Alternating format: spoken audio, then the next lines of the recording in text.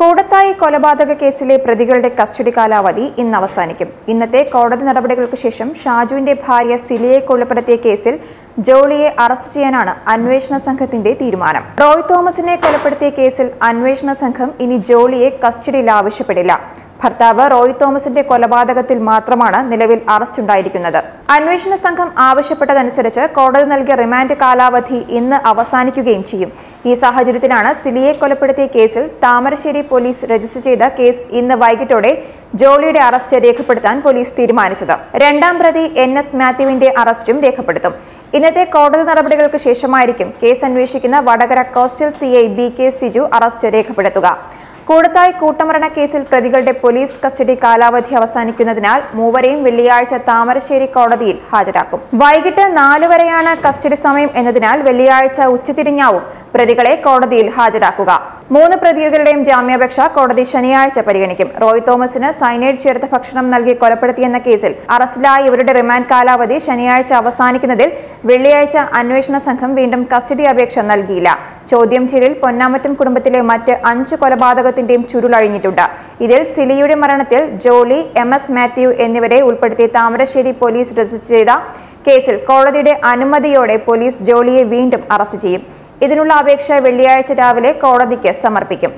അറസ്റ്റിന് കോടതി അനുമതി നൽകിയാൽ ജയിലിലെത്തി പുതിയ കേസിൽ അറസ്റ്റ് രേഖപ്പെടുത്തും. തുടർന്ന് വീണ്ടും പ്രതികളെ ചോദ്യം ചെയ്യാനും തെളിവെടുപ്പിന് കൊണ്ടുപോകുവാനുമായി കസ്റ്റഡിയിൽ കിട്ടാൻ കോടതിയെ സമീപിക്കും. പൊന്നാമറ്റം റോയ് വധക്കേസിൽ ഇന്ന് വൈകിട്ട് കസ്റ്റഡി പൂർത്തിയാക്കി പ്രതികളെ കോടതിയിൽ ഹാജരാക്കുമ്പോൾ തന്നെ പുതിയ അറസ്റ്റിനുള്ള അനുമതി വാങ്ങാനാണ് ശ്രമം. സിലി വധക്കേസിലെ FIR-ൽ MS മാത്യുവിനെയും പ്രതി ചേർത്തിരുന്നെങ്കിലും ജോളിയെ മാത്രമാണിപ്പോൾ അറസ്റ്റ് ചെയ്തതെന്നാണ് വിവരം.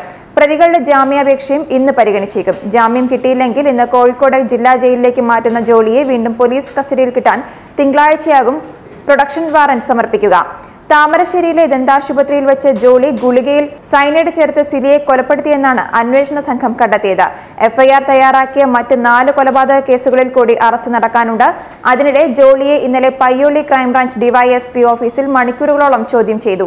പ്രജികുമാറുമായി കോയമ്പത്തൂരിൽ തെളിവെടുപ്പിന് പോകുമെന്ന് അഭ്യൂഹമുണ്ടായിരുന്നെങ്കിലും പോയില്ല. റോയിയുടെ മക്കളുടെയും സഹോദരങ്ങളായ Rojo, Ranji എന്നിവരുടെയും DNA sample Kozhikode medical കോളേജിൽ ശേഖരിച്ചു. മൃതദേഹാവശിഷ്ടങ്ങളുടെ DNA-യുമായി ഒത്തുനോക്കാനാണിത്. എന്നാൽ കൂടത്തായി കൊലക്കേസിൽ അന്വേഷണ സംഘത്തോട് ജോളിയുടെ നിസ്സഹകരണം. അസുഖമാണെന്ന് പറഞ്ഞ് ഇന്നലെ ചികിത്സ തേടിയ ജോളി പിന്നീട് ചോദ്യം ചെയ്യാൻ ശ്രമിച്ചപ്പോഴും ദീർഘനേരം ഇരിക്കാനാകില്ലെന്ന് പറഞ്ഞ് ഒഴിഞ്ഞുമാറി. കഴിഞ്ഞ ദിവസം വരെ ചോദ്യങ്ങൾക്ക് മറുപടി നൽകിയിരുന്നെങ്കിലും കോടതിയിൽ വെച്ച് അഭിഭാഷകന്റെ നിർദ്ദേശം കിട്ടിയ ശേഷമാണ് നിസ്സഹകരണം തുടങ്ങിയതെന്നാണ് അന്വേഷണ സംഘത്തിന്റെ വെളിപ്പെടുത്തൽ. ബുധനാഴ്ച കസ്റ്റഡിയിൽ എന്തെങ്കിലും പ്രശ്നങ്ങൾ ഉണ്ടോ എന്ന കോടതിയുടെ ചോദ്യത്തിന് ഇല്ലെന്ന് മറുപടി നൽകിയ ജോളിയോട് ക്ഷീണിതയാണെന്ന് പറയാമായിരുന്നു എന്നാണ് അഭിഭാഷകൻ പറഞ്ഞത്. ഇന്നലെ പയ്യോളിയിലെ ജില്ലാ ക്രൈംബ്രാഞ്ച് DYSP ഓഫീസിൽ കൊണ്ടുവന്നാണ് ചോദ്യം ചെയ്തത്. മൊഴിയെടുക്കൽ തുടങ്ങിയപ്പോൾ തന്നെ അസുഖമാണെന്ന് ജോളി പറഞ്ഞതോടെ കൊയിലാണ്ടി താലൂക്ക് ആശുപത്രിയിലേക്ക് കൊണ്ടുപോവുകയായിരുന്നു. പരിശോധനകൾക്ക് ശേഷം തിരിച്ചെത്തിയപ്പോഴും ചോദ്യങ്ങളിൽ നിന്ന് ഒഴിഞ്ഞുമാറി. പോലീസ് കസ്റ്റഡി ഇന്ന് അവസാനിക്കുന്നതിനാൽ വിവരങ്ങളുടെ അവസാനവട്ട പരിശോധനയ്ക്ക് ഇത് തടസ്സമായെന്ന് അന്വേഷണ സംഘം പറയുന്നു.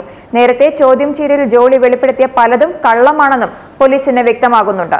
മാത്യു മഞ്ചാടിയലിനൊപ്പം മദ്യം കഴിച്ചപ്പോഴാണ് സൈനൈഡ് ചേർത്ത് നൽകിയതെന്ന മൊഴി കള്ളമാണെന്ന് അദ്ദേഹത്തിന്റെ ഭാര്യയും വ്യക്തമാക്കിയിട്ടുണ്ട്. ന്യൂസ് ഡെസ്ക് മലയാളി വാർത്ത.